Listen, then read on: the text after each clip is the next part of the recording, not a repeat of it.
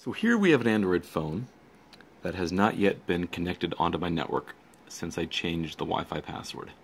I recently changed the Wi-Fi password to a very large character, random number, special sign gibberish. But a lot of people don't do that because how the hell, it's time consuming to enter it into every new device.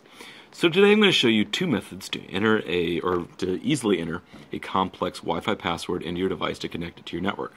The first way is, if your device supports NFC, is to write yourself an NFC tag.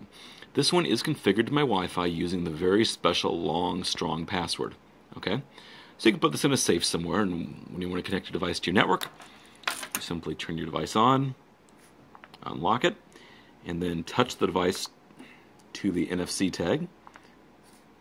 There we go. Let's go home. There we go. And it says, do you want to connect it to the Batcave? Connect. That's it. We're connected. No entering long gibberish password. Just touch it, connect, and you're good.